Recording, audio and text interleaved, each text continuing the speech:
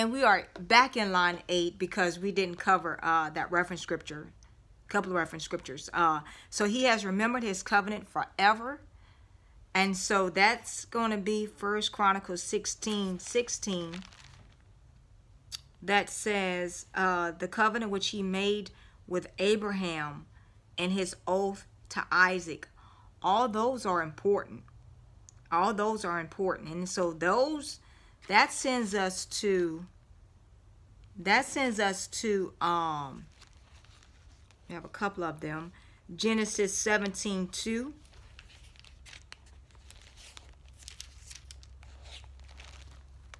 That says, and I will make my covenant between me and you, and will multiply you exceedingly. And clearly God has, and God did do that. All right. And then and then 26:3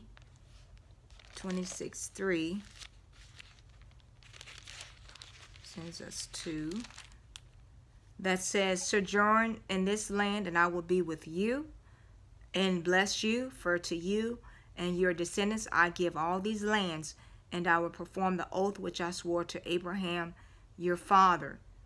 All right, so he said, so that sojourn means to what?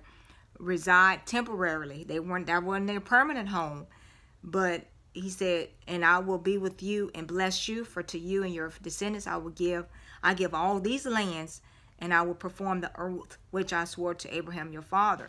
And so in all that fussing and fighting about them lands and who need to live where and all that other stuff that's still going on today, God said a land was for them Israelites, and they have to occupy that land. They have to occupy that land because God gave it to them. 28:13. So it sends us to 28:13. That says, and behold, the Lord God stood above it and said, I am the Lord God of Abraham, your father, and the God of Isaac. The land on which you lie, I will give to you and your descendants. All right, and so he was talking to Jacob about that, what he was going to give to him. All right, and then so 1 Chronicles 16 also sends us to Genesis 35:11. Let's just corroborate all the things that God said he was going to do.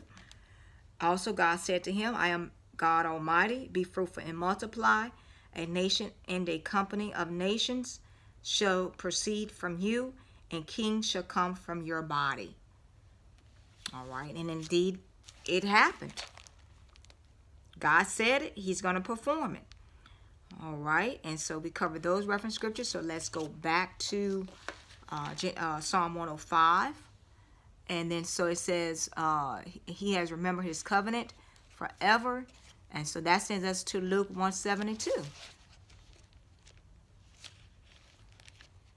From Genesis to Luke. Look at here. Who's in Luke? All right, Luke 172. That says, to perform the mercy promised to our fathers and to remember his holy covenant. All right, and so let's just go up and read Luke 1:67 to 72 so we can understand what's going on.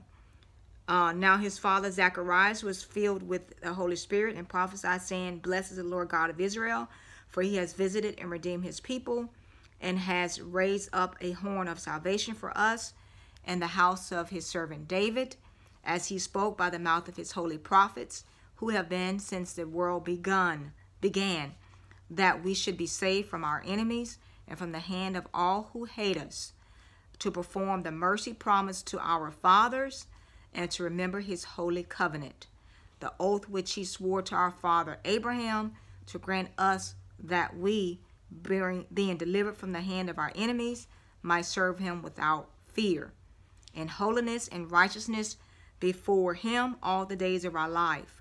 And you, child, will be called the prophet of the highest, for you will go before the face of the Lord to prepare his ways, to give knowledge of salvation to his people by the remission of their sins, through the tender mercy of our God, with which the day spring from on high has visited us, to give light to those who sit in darkness and the shadow of death, to guide our feet into the way of peace. And so this is Zechariah, John the Baptist's father, prophesying his ministry, because he was a forerunner to Christ.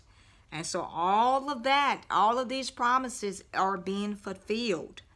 All right, thousands, the word which he commanded for 1,000 generations is happening.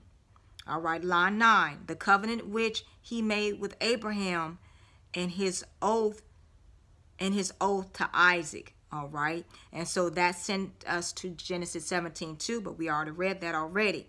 10, and he confirmed it to Jacob for a statute, to Israel for an everlasting covenant, saying, to you I will give the land of Canaan as the allotment of your inheritance. And so we read all those reference scriptures for that. When they were but few in number, indeed very few, and strangers in it.